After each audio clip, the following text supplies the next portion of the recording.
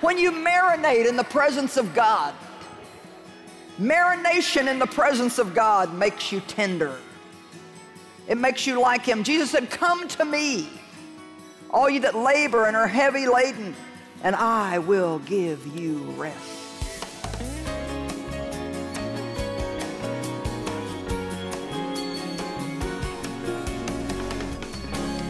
We talked the first night about hard-hearted people and how you can get hard-hearted really just from being in the world.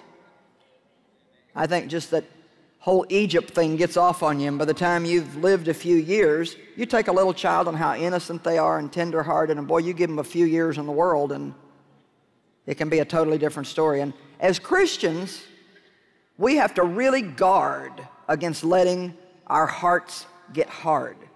Because if you have a hard heart, you cannot be moved with compassion. And so we need to pray for a tender heart, and we need to work with the Holy Spirit to keep a tender heart. Ezekiel 11:19.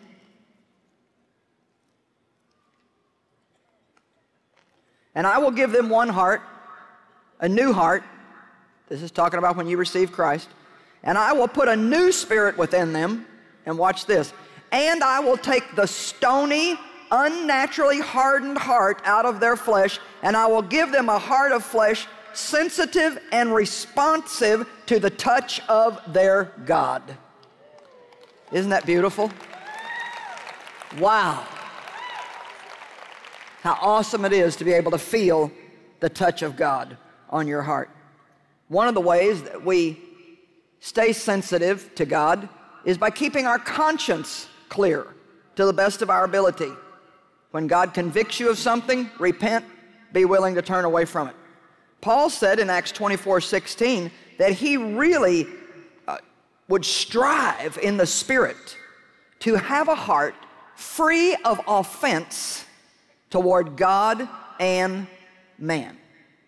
See, even, and you know, this just came back to me, but like when those guys didn't have out here, you know, what I thought I should have out here, I didn't want them to sit over there and feel bad about that because I know they want to please me. And so God just touched my heart to just say, hey, it wasn't your fault. I'll take responsibility. And if I wouldn't have done that, it probably would have been harder for me to preach. It's so important if we don't do just the little things that God puts in our heart to make other people feel at ease. You know, there was no point in them feeling like, oh man, what do we do? Especially since one of the guys that's helping do this now is fairly new at it, and I certainly didn't want him to feel bad. We need to be sensitive to God. We need to be sensitive to how what we say is affecting people and how what we do is affecting people. And, you know, I think we're all going to hurt people's feelings at different times and not even know that we did it, and so we all need a lot of mercy, and we need to give each other a lot of mercy. But when God shows us something, it's always better to go the extra mile and say, hey, if I hurt your feelings, I'm sorry. I didn't mean it to sound that way, or please forgive me. Keep your conscience void of offense toward God and man. Is that cool? All right.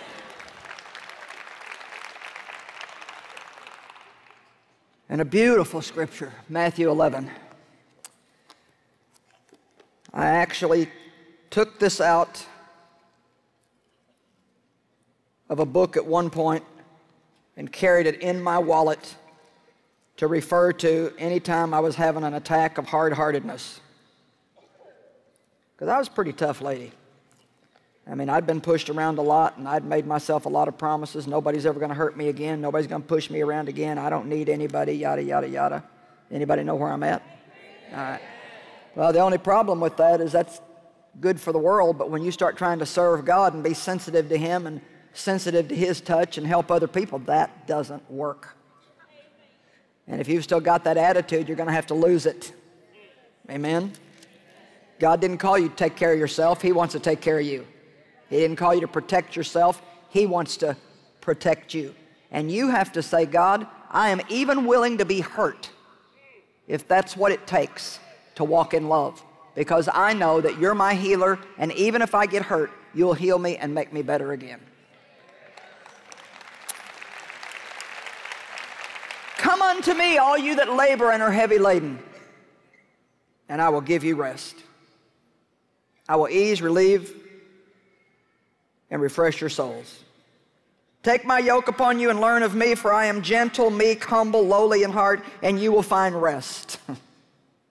Relief, ease, refreshment, and blessed recreation and quiet for your souls. For my yoke is wholesome, useful, good. Are you ready? It is not harsh, hard, sharp, or pressing, but it is comfortable, gracious, and pleasant. And my burden is light and easy to be borne. Let me ask you a question. Are you easy to be friends with? Are you a low-maintenance employee? You're not always stirring something up and making issues out of things? Are you quick to forgive and difficult to offend? Is it easy to be married to you?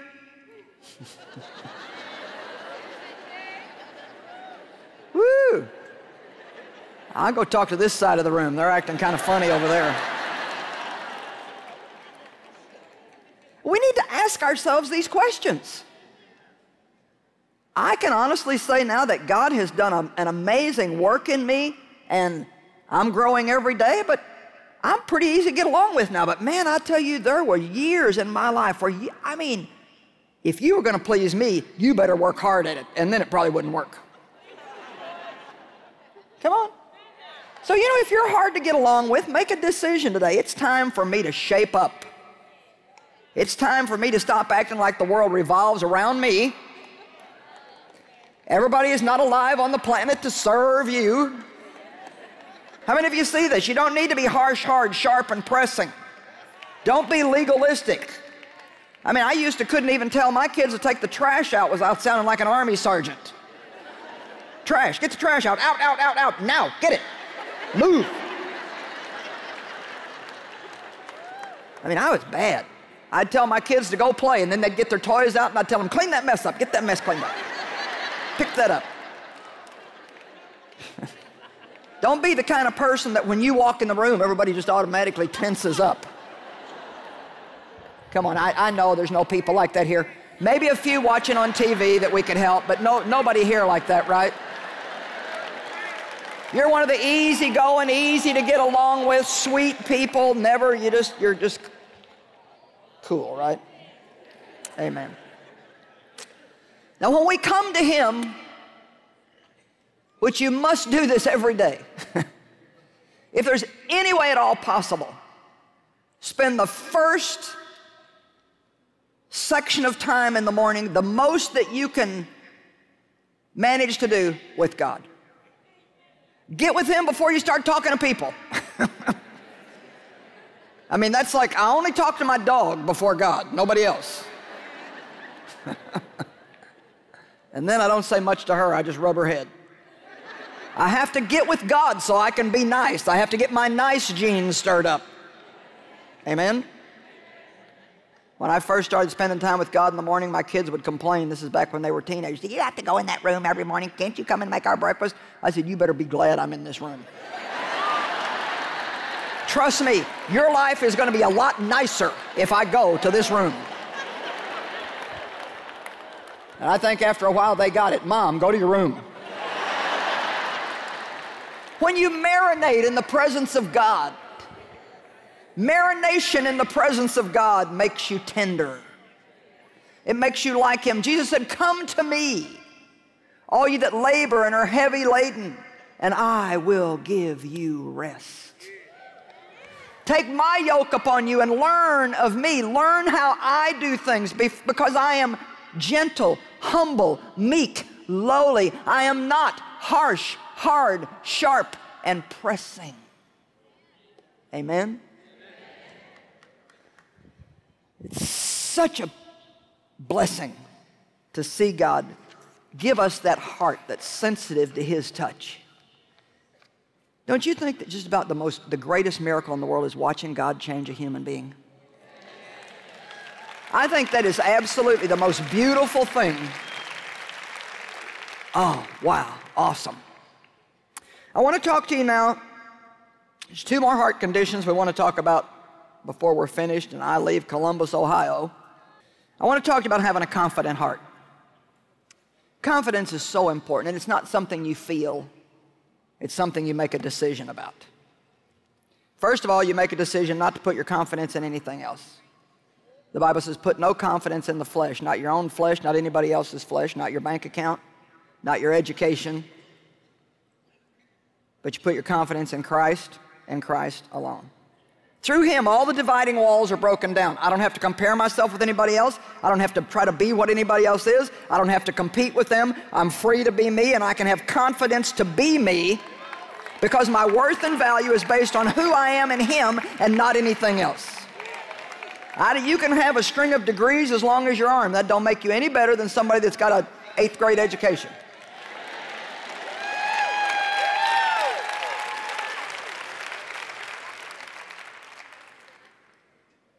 I graduated from the 12th grade, and here I am running a worldwide ministry. So let me tell you something, it's not about head knowledge. Now, I've gotten some degrees since then, but I got them the good way. I got them given to me. I got like 4 or 5 of them, so it's like, yeah, praise the Lord. I've been given several degrees based on my books and the material in my books, and so I guess they can get in there and say, gosh, she knows something. But you know what? I didn't learn it from head knowledge, I got it from God. And I'm just here to tell you that God is the difference maker in your life. It doesn't matter what you can't do, it's what He can do that is the difference. And so if you have education and you have a lot of natural benefits and you have a lot of things in the natural going for you, then thank God for that, but don't depend on it. Because there's only one thing that's going to put you over in the kingdom of God, and that's God's presence and power, His anointing on your life. Amen? So we have to be confident. The Lord told me one time, He said, Joyce, it is so important when you're in that pulpit that you never lose your confidence. Because the minute you lose your confidence, you give the meeting to the devil.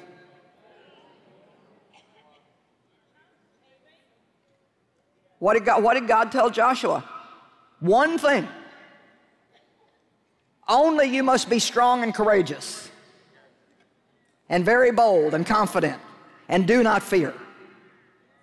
For even as I was with Moses, so I will be with you. He didn't tell him go be like Moses. He said the same way I was with Moses, I will be with you. It didn't really matter what Joshua could or couldn't do. God was with him. And that's why the Bible says we are not to fear. Fear not, for I am with you. Amen? You say, but I don't feel confident. So? Who says you have to feel confident? I said to be confident. Remember, we're not going to live by our feelings. I can choose to believe that I'm confident even if I don't feel confident. You think I always feel like I act? You just override your feelings and you get into the Spirit, and then what you need is always there if you don't get in the flesh and start catering to it. Like I shared last night in our little time of exhortation, or yesterday morning, I forget when it was. It was such a great day for me when I learned that I could do things afraid. That to feel fear doesn't mean that you're a coward. Actually, boldness is taking action in the presence of fear. That's what it means to be bold. It means you feel fear and you say, I'm doing it anyway. I'm doing it anyway because I believe that's what God wants me to do. Amen? Confident. Don't go around comparing yourself to other people and wishing you looked like everybody else and thinking, oh, you can do that and I can't do this. You got a promotion at work and I didn't. You've got a higher position than me. Your voice is better than mine. You're Don't be comparing yourself with other people. And I'm telling you that we cannot even enjoy the gifts that God puts in other people if we don't stop comparing ourselves with them and thinking we need to be what they are. Come on, you're an individual before God. God's got a plan for you. You don't have to look like somebody else. Just go ahead today and make peace with your thighs. Just get it over with. Amen? Come on, how many of you got something about yourself, the way you look, you don't like, but you just can't seem to do anything about it? All right, well, make peace with it today. You know why? Who says it's wrong anyway? They? Who are they? They are running our life, and we don't even know who they are.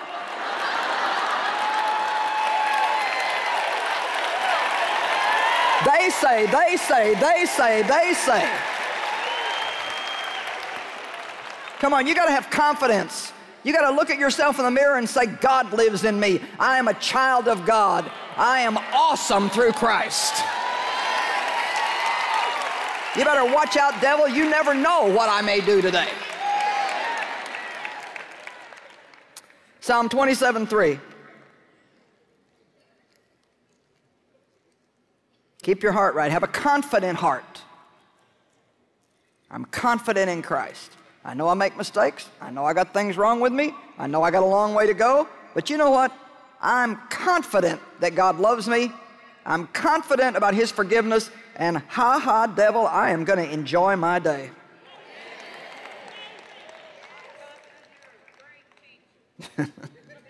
Thank you. Psalm 27. Oh, I love Psalm 27. This is like, Psalm 27:4 is like one of my very favorite verses in the whole Bible.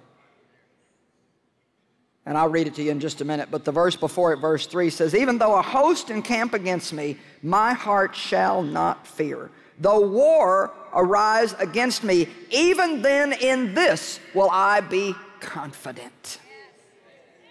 One thing have I asked of the Lord, and that will I seek, inquire for, and insistently require, that I might dwell in the house of the Lord in His presence all the days of my life, to behold and gaze upon His beauty, His sweet attractiveness, delightful loveliness, and to meditate, consider, and inquire in His temple. For in the day of trouble He will hide me in His shelter. In the secret place of His tent will He hide me. He will set me high upon a rock, and now shall my head be lifted up. When shall my head be lifted up? Next week? Next year? When my problem's over? And now shall my head be lifted up above mine enemies round about me. Why? Because of verse 4. You marinate in the presence of God.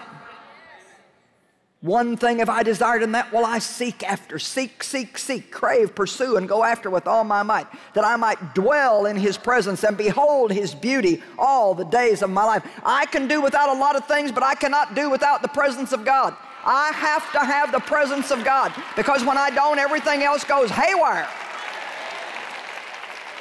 I have a slogan I live by. I'll do my best, God, you do the rest. Because I know my best is never going to be enough. So we've always got to trust God to do the part that we cannot do. Everybody say, I will be confident. I will be confident. So there's all kinds of great scriptures about confidence in the Bible. And the last thing that I want to talk to you about today is keeping and maintaining a forgiving, merciful heart. My goodness. I have to tell you today that I think this is probably one of the most important areas for the believer. And I'll tell you why I think it's so important, not just because the Bible has a lot to say about it, but I think because the devil works so hard trying to keep us all upset, angry, bitter, resentful, in strife, offended. I mean, if you can make it through one day and not get offended, it's a blessing. I mean, it is astounding to me the number of angry Christians that there are. And it's like an oxymoron. The two don't go together. It's like that's not the way that we're supposed to be. And it's all tied up in that realm of feelings. But I feel. Well, don't worry about how you feel. Just start doing what God tells you to do. The minute that somebody hurts you, you need to pray for them, just like the Bible says. Immediately, you pray for people. The second thing you need to do is stop talking about them. Amen? Man, the saints are getting nervous in their seats. Some of you got up and shifted sides. You know why you have to stop talking about it? Because it's like picking a scab off of a wound.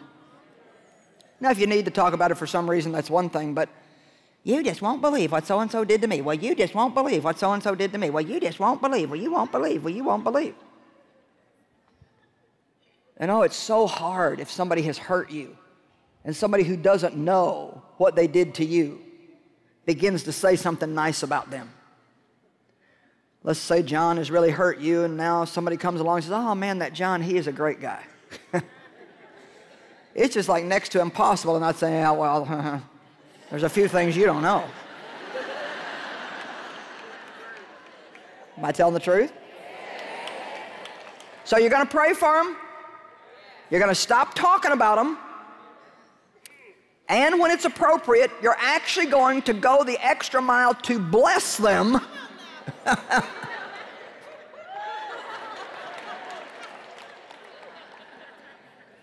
Romans 12. These next few verses I'm about to read you, I believe, are a key, a real key, and I'm serious about this. I think that they're a real key to having that life flow that God wants to be flowing through you to other people. Verse 16 through 21. Live in harmony with one another. Do not be haughty, snobbish, high-minded, exclusive, but readily adjust yourself. Uh-oh. I'd rather everybody adjust to me, wouldn't you? But readily adjust yourself to people, things, and give yourself to humble tasks. Never overestimate yourself or be wise in your own conceits. Repay no one evil for evil, but take thought for what is honest and proper and noble, aiming to be above reproach in the sight of God and everyone. If possible, as far as it depends on you. We got to quit worrying about what everybody else does and do our part. If possible, as far as it depends on you, live at peace with everyone. I love to see people who refuse to let other people have a problem with them. They just keep loving, keep loving, keep loving, keep loving, keep loving until they break them down. Beloved, never avenge yourselves, but leave the way open for God's wrath. For it is written, vengeance is mine, I will repay, says the Lord. But if your enemy's hungry, feed him. If he's thirsty, give him something to drink. For by doing this, you will heap burning coals upon his head. And that's not what you think it is. I used to think, yeah. But in Proverbs, it says that those burning coals are actually love poured out on them that will melt a hard heart. You get it? So see, when somebody is not treating you right, they're being disrespectful, they're being mean, they're not being thoughtful. If you pray for them, and then when they have a need, you meet their need, the love, the red-hot, fiery love that you pour out on them melts their hard heart. And the last verse, this is my life verse. I'm living by this thing. Do not let yourself be overcome by evil, but overcome and master evil with good.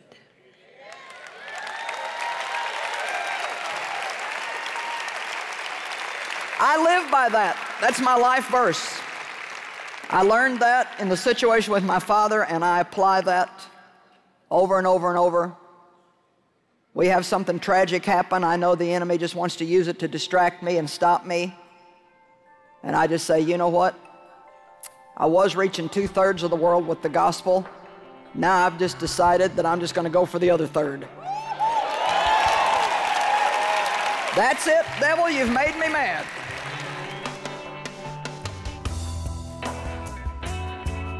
Well, I believe if you're watching the program today that you're someone who really wants to grow in your relationship with God. And so if you do want to have a heart that's like the heart of God, and you're willing to let God go ahead and deal with you in areas that need to change in your life, that's a very good thing. Remember that you must have a willing heart. God is a gentleman, and He's not going to force things on you. So as you begin to pray and ask God to change you, you're going to begin to feel conviction about things in your life that God thinks are wrong, and you need to celebrate that. Don't ever feel condemned when you feel convicted.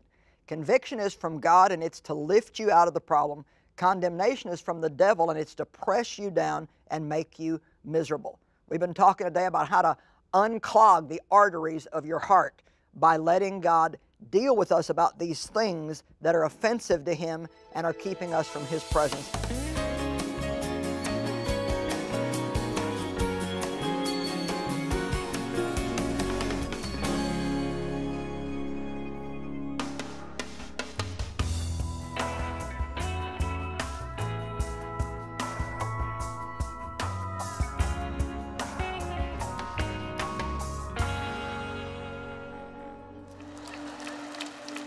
But I know that I know that I know that the Word of God is true and that He changes lives and He gives you a life worth living.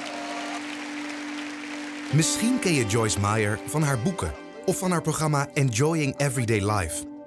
Maar wist je dat Joyce Meyer Ministries ook overal ter wereld concrete humanitaire hulp biedt? Door middel van voedselverstrekking, ziekenhuizen, noodhulp bij rampen, het bevrijden van slachtoffers van mensenhandel en nog veel meer. Deze christelijke hulporganisatie heet Hand of Hope en draait volledig op giften. Early on, Mom and Dad, really just started to realize just how full the Bible is with mandates that we're supposed to take care of the poor. It talks all the time about visiting those that are in prison and feeding the hungry and, taking in the stranger and taking care of the widow and the orphan. And so we strive to do that, and as the ministry has grown, our ability to influence and do bigger things has also grown. As we travel around the world, we meet so many wonderful children that have had such desperate need in their life, and we're so grateful to be able to help them. Today we happen to be in Thailand, and this little boy's name is Somded. And he's had some tragic things in his life, but thank God, through your help, he's now living in the children's home here, and his life is looking very bright. His parents both died when he was 6 in an auto accident. And when they found him to bring him here to the home, he had had severe ear infections, which had caused hearing loss and lots of other problems in his ears.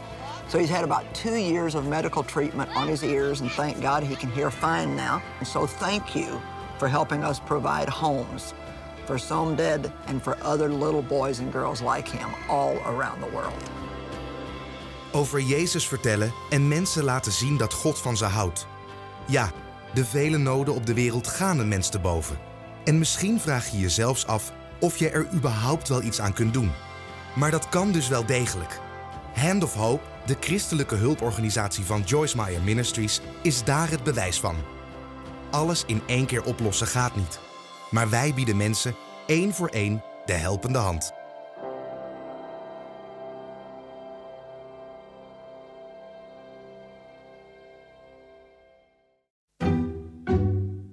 The freedom from bad habits lies in filling your life with one good habit after another. First, we form habits, and eventually they form us. The Bible says that we overcome evil with good. And with God's help, I believe that you can put an end to the struggle and discover a new level of success in your life. Op deze dubbel-DVD legt Joyce uit welke goede gewoonten belangrijk zijn en hoe dit je leven zal verbeteren. Goede gewoonten aanleren, slechte gewoonten doorbreken is ook als boek verkrijgbaar. Bestel ze samen en ontvang korting via onze website joyce-meyer.nl of bel 026 20 22 100. Ga ook eens naar de Facebookpagina van Joyce Meyer Nederland. Like deze pagina en ontvang elke dag inspirerende uitspraken van Joyce op jouw Facebook. Open, direct en to the point. Kleine oases in je dagelijks leven. Lees mee, het is het waard. Alleen bij Joyce Meyer Nederland op Facebook.